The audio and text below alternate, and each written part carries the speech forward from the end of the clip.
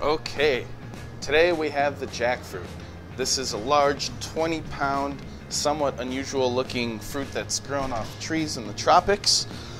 This is one that we received today. It's green in color. It's not quite sweet yet. When it starts to sweeten, it turns darker and has larger patches of dark brown spots, and that's how you know it's ready and sweet. Also has a little bit of give. Now this one was already cut open, so I'll just show you the anatomy. And this is typically how we sell them in the store.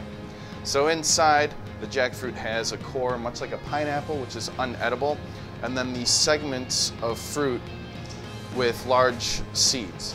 Now the seeds are unedible when they're raw, but they can be boiled or roasted and have a hazelnut type flavor. Now jackfruit is high in vitamin B, good amount of vitamin C, and high in fiber. It's used in a lot of vegan-friendly recipes as a meat substitute, but it doesn't have a lot of protein. It's used because when it's cooked, it takes away some of the sweetness, and then it has a meat-like consistency. Now I'll be honest with you, while jackfruits are sweet and delicious raw, they're not the easiest fruit to handle. Alternatively, we do sell vegan jackfruit meals, which you can purchase at our produce department.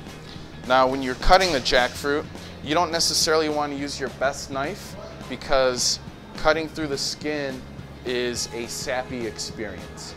And it won't necessarily dull your knife, but certainly will leave a sappy residue which can be difficult to clean. That's why you want to cover your knife in a little oil. Inexpensive oil, it doesn't matter what kind you use, cheaper the better.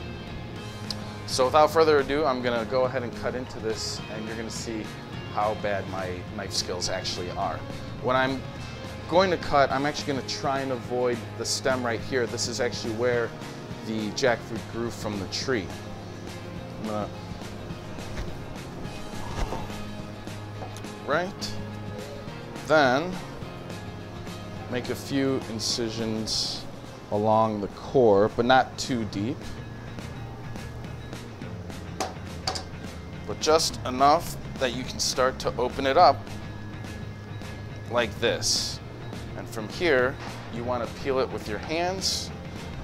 Again, you can save these seeds for later. They are edible after they're cooked. And the actual fruit of the jackfruit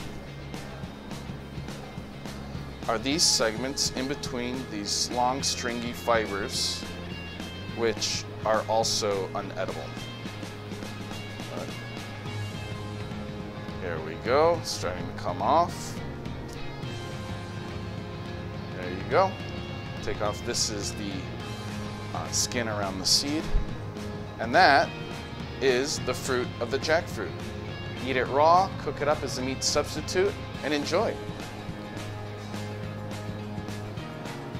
It has a sweet pineapple flavor. Some people say it tastes like juicy fruit gum. I don't know how to describe it. Sometimes it has a little bit of a funky aftertaste, but not overpowering.